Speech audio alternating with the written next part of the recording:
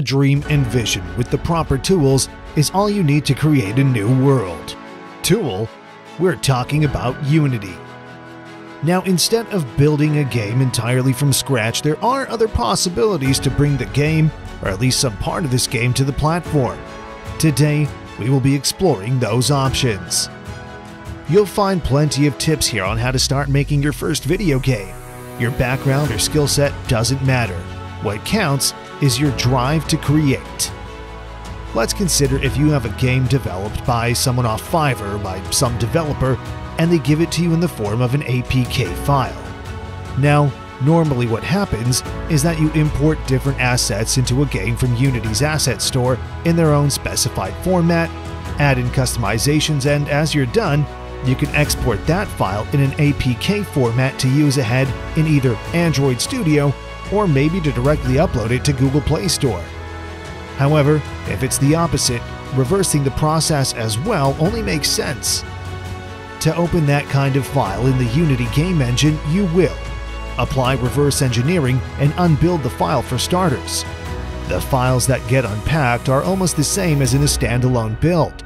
All your assets, including models, textures, sounds, prefabs, etc., are packed into .assets files, which seem to be in the same format as the generic asset files, so it should be possible to just import them back into a Unity project after you change the extension to asset.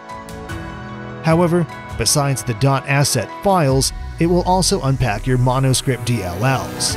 From those, you can recreate most of your code, almost everything except coroutines with a C# reflector like ilspy, etc.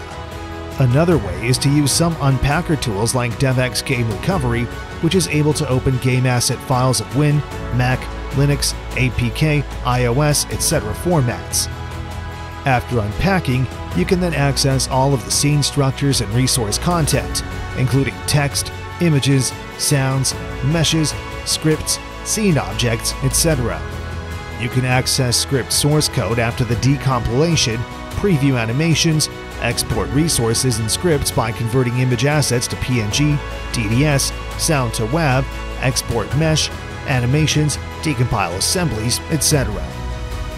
After that, you can easily generate a corresponding Unity project and integrate it with Unity 3D Editor. Now, once you have your Unity project decompiled and converted, the next step is what you want to do about it or with it. Like, if you wish to make any customizations to it, or if you wanted to add in some more features, or even remove some data, that can be done easily. You can add support for using Unity as a library controlled by native Android, Java, and iOS Objective-C apps that will let you easily insert AR and other Unity features. There are times when developers using Android, Java, and iOS Objective-C and other native platform technologies want to include features powered by Unity in their apps and games.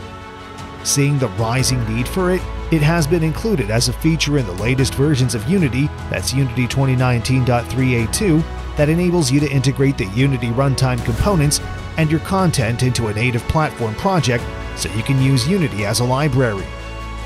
You can insert features powered by Unity, including augmented reality, AR, 3D and 2D real-time rendering, 2D minigames, and more directly into your native mobile app.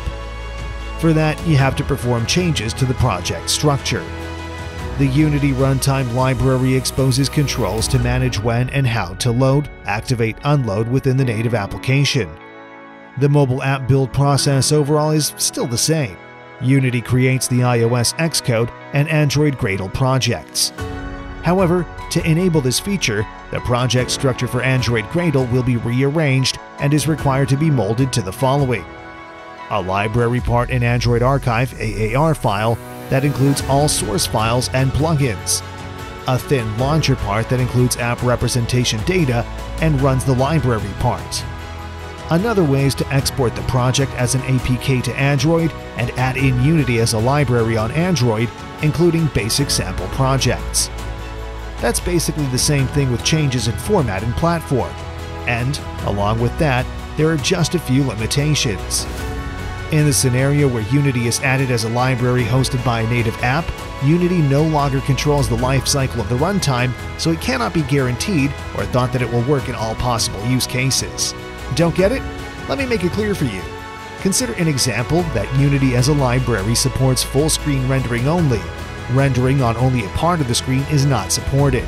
Loading more than one instance of Unity runtime is not supported.